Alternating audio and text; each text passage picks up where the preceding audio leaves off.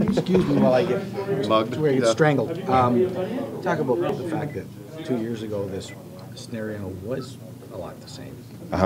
Yeah, a couple years ago, and we've been through the same kind of situation. Guys getting hurt and having to put it on the guys coming in to fill in and know what they got to do and fill in until the vets get back and stuff like that. So, like it did last year, it adds experience and depth, and hopefully we can come out of it real strong.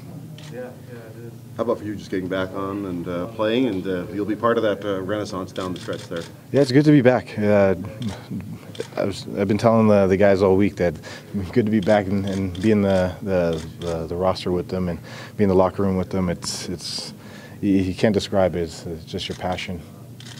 Can you describe how much you miss it when you don't get to play?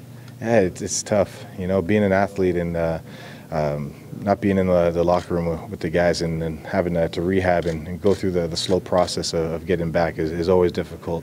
And they help you through it and they support you. And that was a huge step in my coming back into my recovery. So it's great to be back and can't wait to get out there with them on Saturday. How challenging has it been for the players? There's been ownership issues or talked about. You've shuffled practice facilities, gone all over Toronto, and that has it been tough to establish continuity there?